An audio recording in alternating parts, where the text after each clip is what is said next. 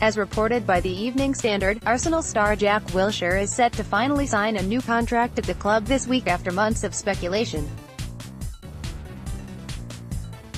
What's the story? Wilshere's current deal is due to expire shortly, and the midfielder has at various points been expected to sign and expected to leave, with the situation dragging on for most of the season.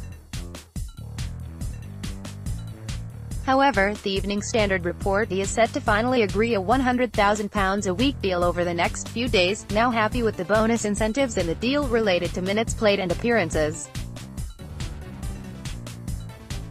The paper say he has rejected an offer from Italian giants Juventus as a result. How good is this for Arsenal?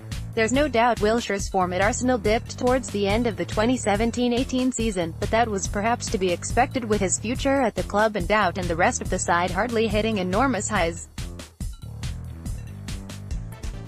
In the early part of the season, when he was proving himself at the Emirates after being on loan, he was impressive and showed glimpses of the old Wilshere that once had so much potential.